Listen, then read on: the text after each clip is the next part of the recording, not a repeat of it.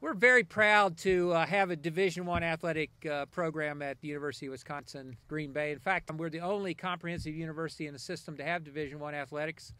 There are only 4 in the state of Wisconsin, 3 public institutions. This brings a unique dimension to our campus, and as we get larger and we become more and more integrated in this community, and as we grow programs such as engineering and others, it'll become even more important to us.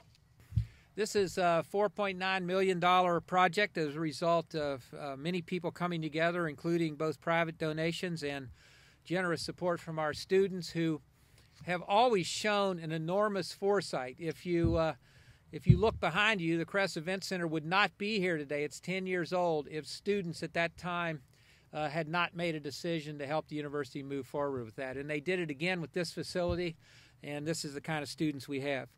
But I'm so happy to be here because, you know, it's not about the weather. It's about the student athletes and the students of University of Wisconsin Green Bay.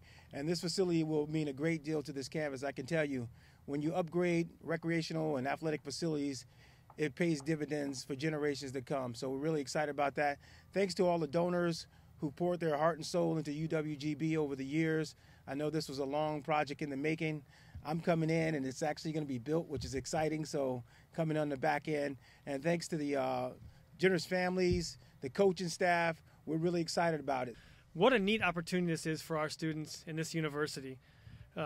Thinking about it from the prospective student all the way to a graduating student. So as a prospective student coming in, when this facility is built, this is going to be a real eye-popping, game-changing opportunity for them.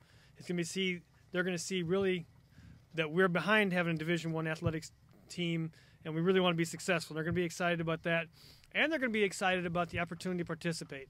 But I've worked at several universities with Division I athletics, and I can tell you they do not share with the students. So the fact that we have an environment here where our students, our student athletes, are sharing facilities, working together, that is a really neat thing.